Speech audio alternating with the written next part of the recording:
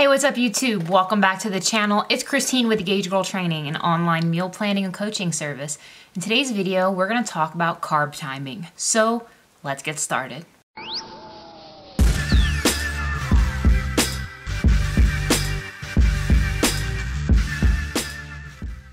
So carbs is probably one of the most misunderstood macronutrients out there. For this reason, you guys, there's a lot of myths. One of the most common carb myths is that eating carbohydrates at night is bad.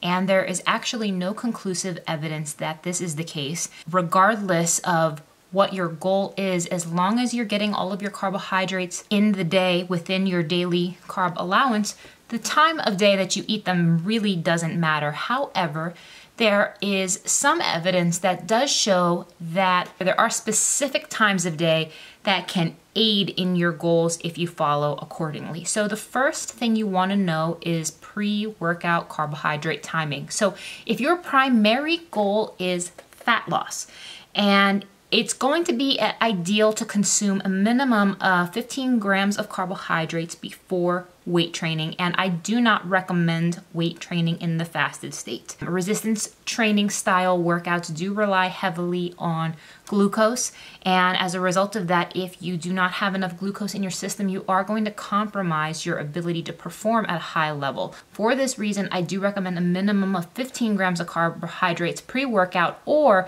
make sure that you just ate a meal prior to the workout that has sufficient carbs, and then probably have the time between your meal and your workout to be at least an hour or so. If your primary goal is performance oriented, meaning you want to run faster, you want to have more endurance, or you want to be able to lift heavier, if that is your goal, I suggest eating at least 20 to 30 grams of carbohydrates pre-workout, making sure that's at least 30 to 60 minutes before you partake in either your weight training as well as your cardio sessions. Yes, your cardio sessions.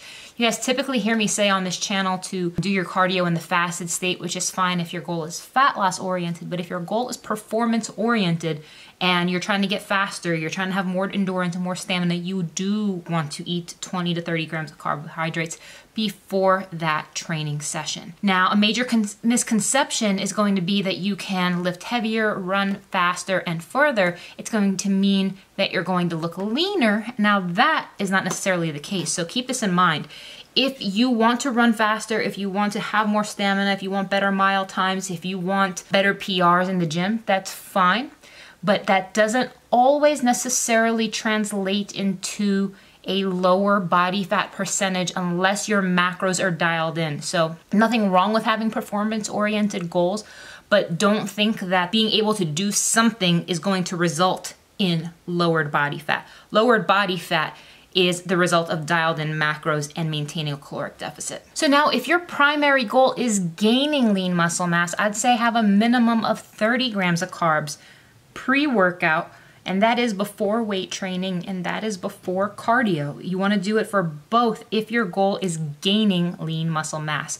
So it's important with that style of goal to keep your muscle glycogen very full to allow you to grow, to allow you to perform at the highest level.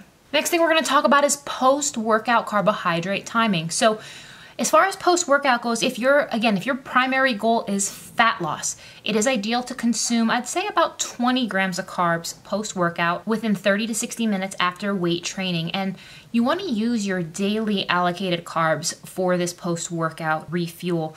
And you want to use it to replenish your depleted muscle cells, which no longer have glycogen in them. And it's going to maximize the utility of your carbohydrates because they are going directly to the muscle cells for replenishment. And it's going to allow them to shuttle into the muscle cells as opposed to being stored as body fat. Now, if your primary goal is performance oriented, again, meaning you're looking to run faster, run further, run longer, lift heavier, it is ideal. I would suggest a minimum of 30 grams of carbs post-workout. And I would say about making sure you get that at least 30 to 60 minutes after your weight sessions as well as after your cardio sessions. And if you are an athlete, please make sure that you have your total daily energy expenditure dialed in, because you're probably going to need to be eating a lot more food than most people as a result. And last but not least, if your primary goal is gaining lean muscle mass, you're going to want to consume a minimum of 30 to 45 grams of carbohydrates post-workout, again for weight training as well as cardio sessions. And if you do them together in the same session, that's perfectly okay, but you only need to replenish a minimum of 30 grams of carbs. Yes, you can go as high as 45, but only a minimum of 30 to make sure you're hitting your daily requirement for carbohydrates. So that's about carb timing, guys. Now, if you're not sure what your carb intake should be, if you're not sure what your macros should be, make sure you go to gagegirltraining.com. You can order a one-on-one macros consultation, as well as a customized meal plan where we will customize your macros for you and build menus around your food preferences. So link in the description box. And if you have any questions about carb timing, please comment below. Thanks for watching. See you in the next one.